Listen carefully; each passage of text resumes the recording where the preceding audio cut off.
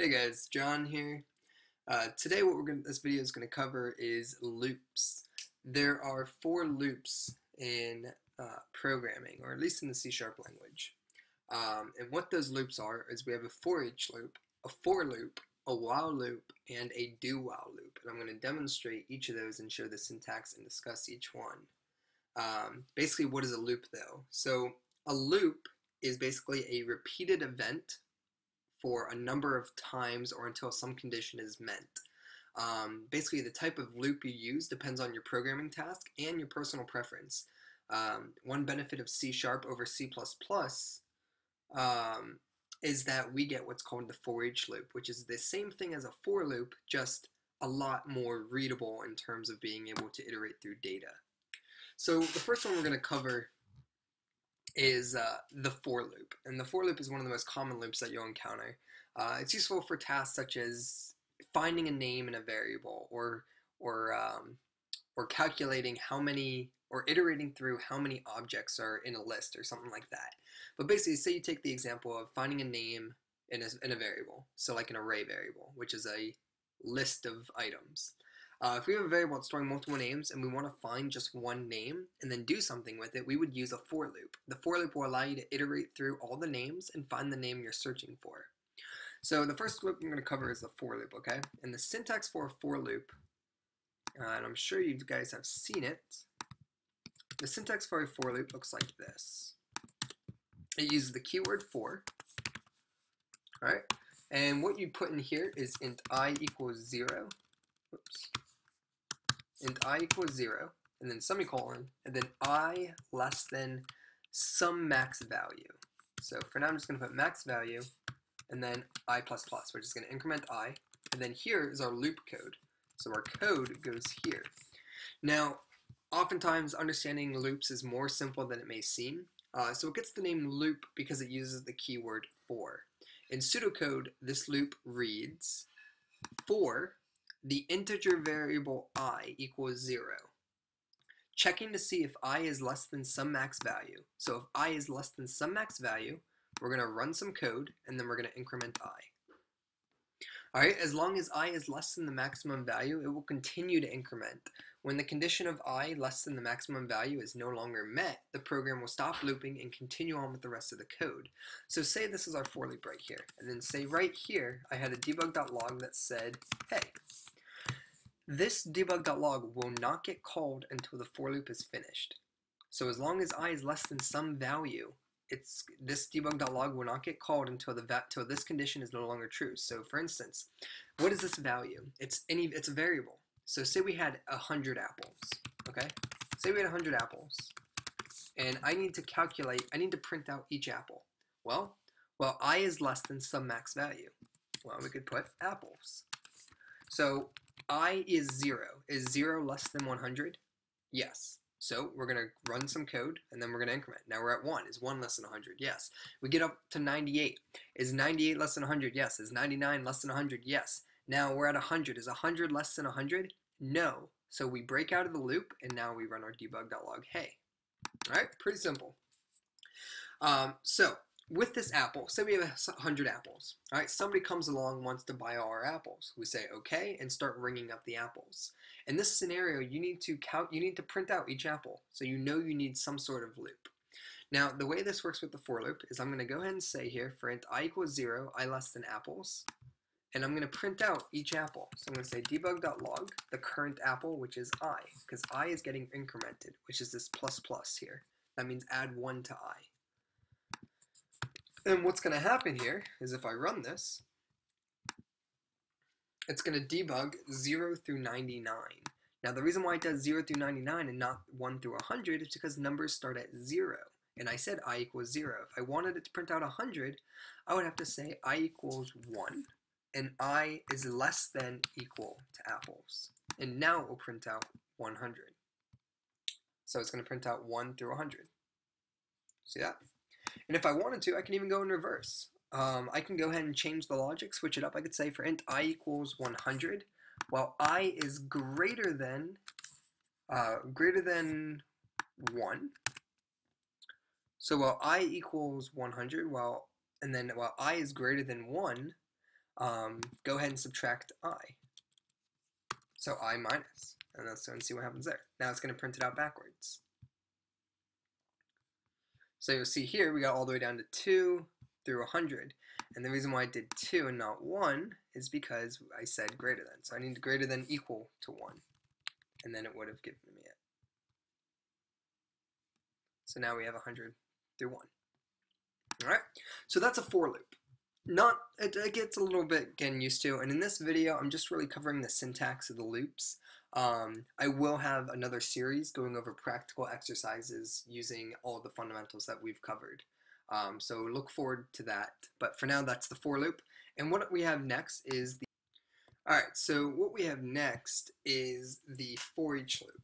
Now with the for each loop, it only works when you have an array.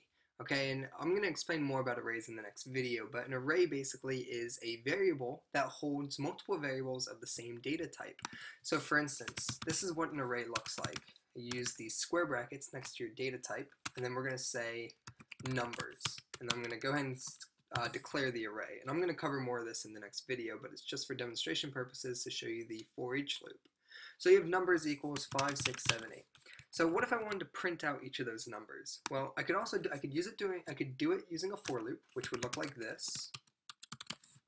So I would say for int I equals 0, I less than numbers, and then dot length. It's going to get how many elements are in the array. So there's 4 elements in the array, so this loop is going to run 4 times.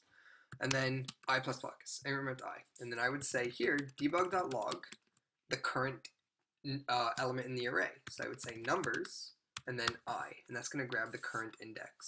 So it's going to print out 5, 6, 7, 8. Now that's fine. If I were to use a for each loop, which is the exact same thing as a for loop, it's just more readable. I could say here, for each var, use the universal data type, and you don't even have to read it saying for each var, you just say for each. So you say for each number, and the keyword in numbers, then you can debug.log the current number, just like that. No need to work with I or anything like that, no incrementing. This here is the current number, and this is the array you're going through. So for each number in the numbers array, you're going to debug.log the current number.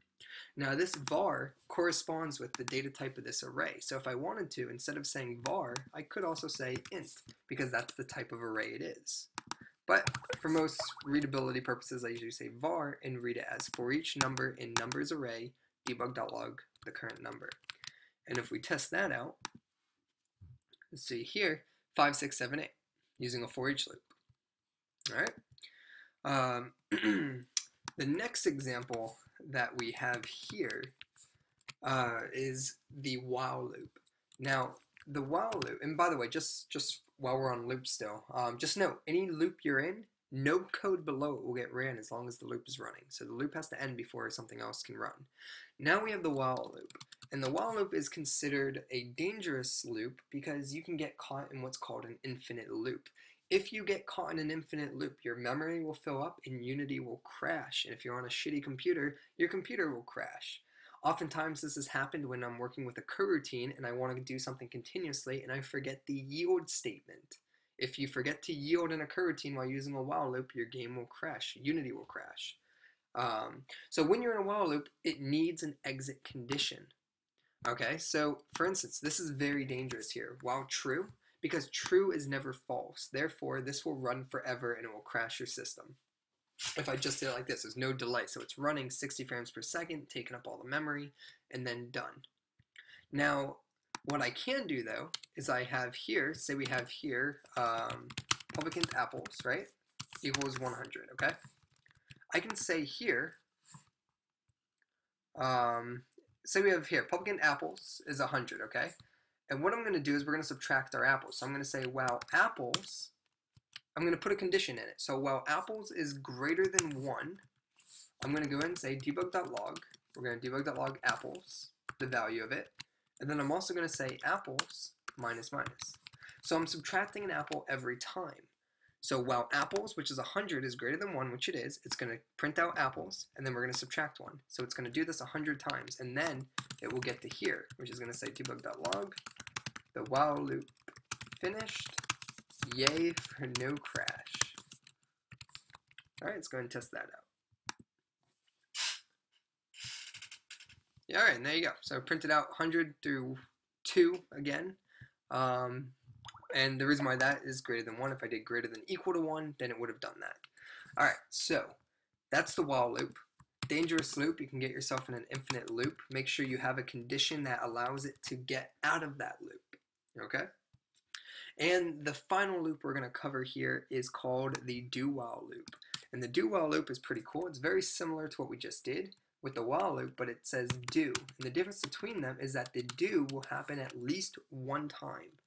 All right, and the syntax for it is this. You do, the open closing brackets, and then a condition. So doing will do the loop at least one time. So for instance, if I wanted to say print out apples, I'm going to say do debug.log. We're going to print out apples, and then plus apples. So how many apples do we have? And then how long do you want to do that for? Do debug.log apples while, what is that going to be? Do while apples is greater than 1. All right, and here, we'll say greater than equal to 1. And what I'm going to do here is I'm going to, again, subtract apples so we can get out of the do while loop. All right, so we're going to say apples minus minus, and the syntax for this requires a while loop. So we're going to say while. And there you go. So you're doing this at least one time, and then while apples is greater than equal to 1. So for instance, if I said here, while apples is greater than 90, it would just run once, and then apples is greater than 90, so it's going to stop. However, grapples, it's going to be greater than 1 for a while, so it's going to keep going. So if we go ahead and test that out, let's go ahead and run it, and there you go. You get 1 through 100 again. All right. So that's the video on the syntax of loops, and if you're a little lost on it, try and watch the video again. They're really not that bad once you work with it. If you're not sure on practical examples, don't worry. I think as soon as I finish the arrays, I'm going to cover a practical course, which is going to take everything that we've done so far, and we're going to do a few exercises together. It's probably going to take about an hour, and it's going to use for loops, for each loops, arrays, if statements, switch statements, and we're going to get really comfortable. We're going to do real-world applications, and it's going to, it's going to help you understand what we're doing here, and it's going to get you thinking logically. Thanks for watching. Hope you guys understand the loops, and I will see you next time. Thanks.